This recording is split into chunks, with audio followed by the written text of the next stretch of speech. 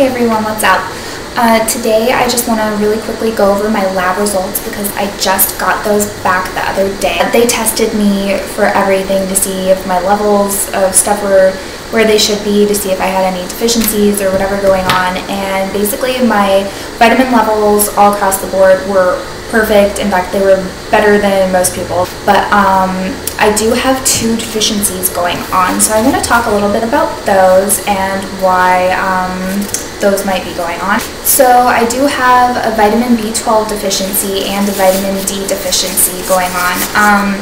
The normal range of B12 in people, the normal minimum is 200 and the normal maximum is 2100 according to them.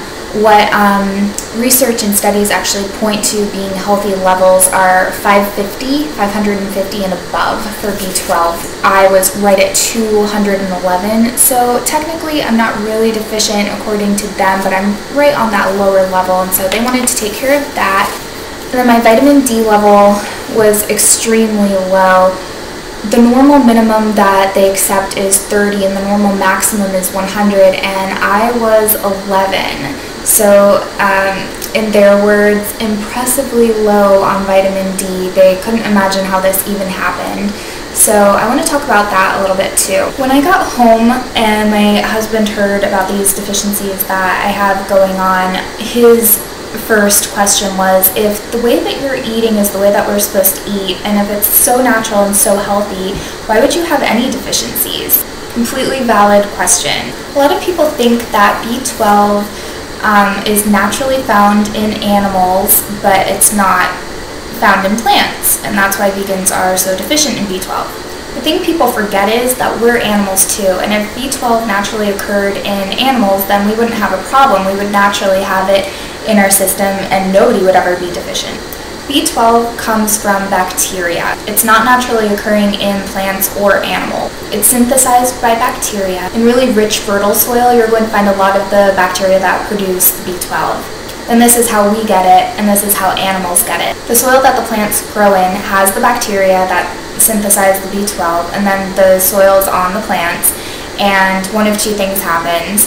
An animal eats the plant with the soil included and they get that B12, or we wash our produce and we wash the soil down the sink and then we don't get the B12.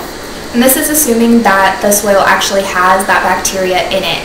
These days our soil is no longer fertile, we're damaging the earth, we're not farming the way that we were supposed to, we're reusing crops over and over and over again and depleting the soil, and so a lot of times there just isn't a lot of bacteria in the soil anyway. There's chlorinated water going into the soil, there are pesticides, so there probably isn't a lot of this bacteria in the soil to begin with. Studies suggest that most people are deficient in B12, not just vegans. Vegans are found to be B12 more often because when you go to the doctor and you say you're vegan, like, they want to check your B12 immediately. That's what happened to me. They immediately said, oh, you've missed a couple periods? I wonder if it's your B12, even though B12 has absolutely nothing to do with that.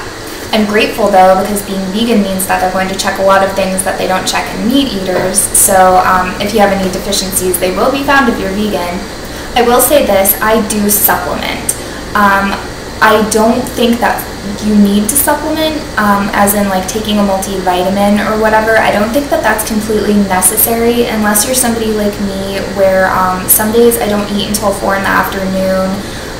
There are like 8-hour chunks of time at school where I can't eat.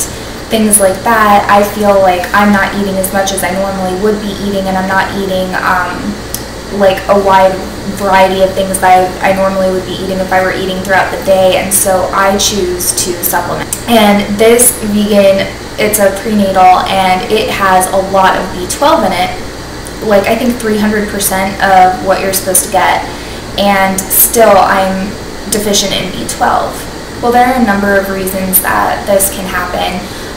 One can be that something in your body is depleting your B12 stores. This can happen with parasites. Or you can be putting a toxin into your body that depletes your vitamin stores. Like for instance, cyanide in cigarettes will do this. Another issue could be someone's intrinsic factor. So there are a lot of internal things that can be going on also to like prevent you from absorbing your B12.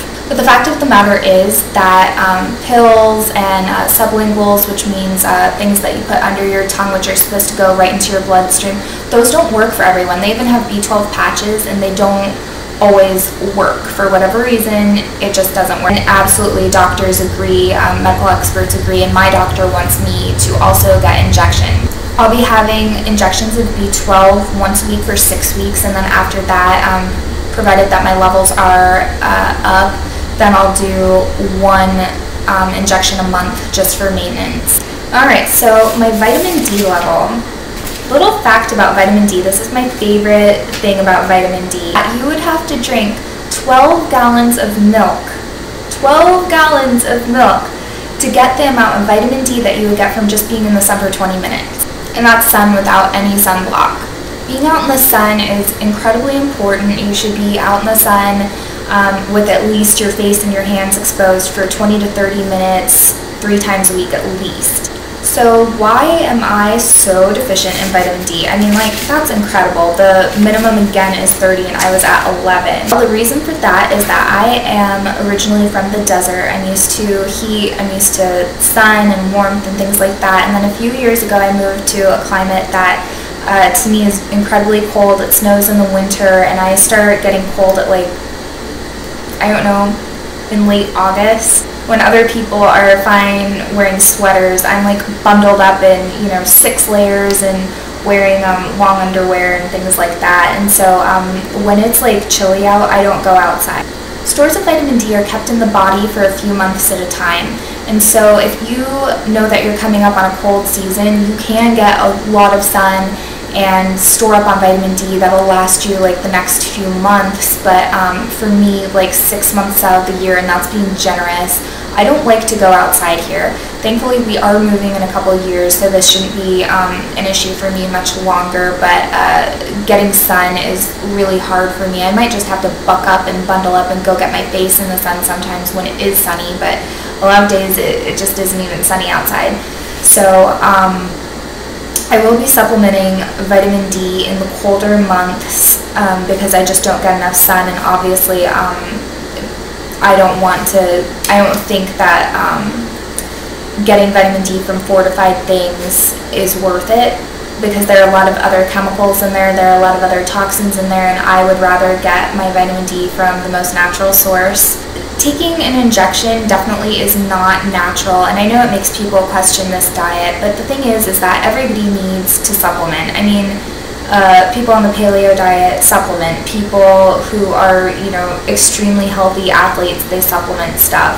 Most people I know take a multivitamin every day, and those people eat meat and they eat things that they think are really healthy. The reason that this is necessary for everyone is just because we don't live in a natural world. We've damaged everything. I mean, even meat eaters, they're not doing it the natural way. Most people are not going out and hunting for their own meat, and even if they do, guns aren't natural, It's just, it's not natural. Anything that we're doing to the earth, the planet, what we've done to the soil, our farming, it's just, none of it's natural. And so you do the best you can with the world that you've got, and you try to be as natural as possible. And the closest to natural that I can be is being raw vegan, eating the way that nature intended, and then unfortunately plants just aren't growing the way that they're meant to be, and nature isn't as it was intended in the first place. And so I do feel that supplementing is necessary.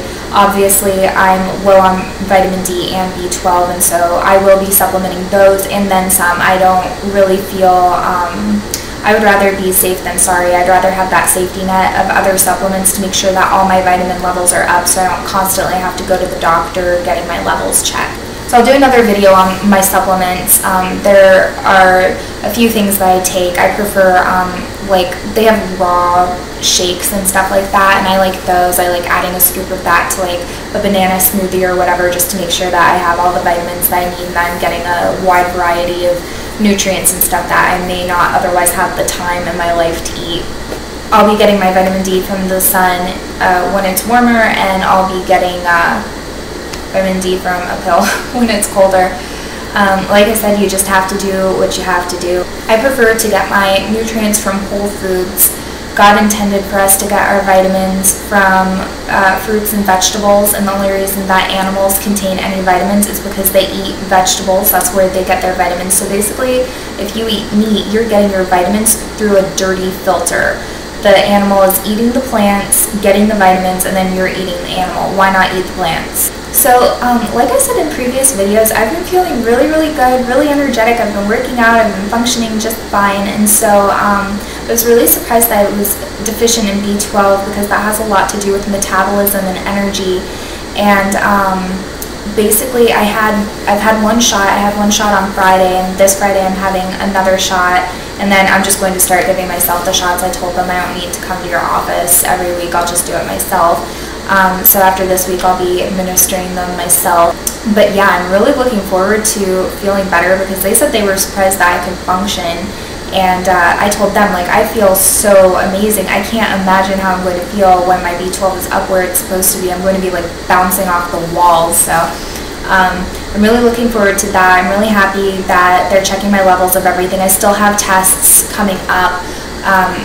I mentioned in another video that the reason I'm having these tests done is because I have missed a couple periods, and that's common in this lifestyle to start missing periods, and a lot of doctors actually say that it's healthy to not have periods and that you're still ovulating, but I just wanted to be sure because I don't believe everything that I read, and I don't believe everybody that I see talk in a YouTube video, and so I wanted to do that research myself and make sure that I'm okay. So I encourage you guys to do that too.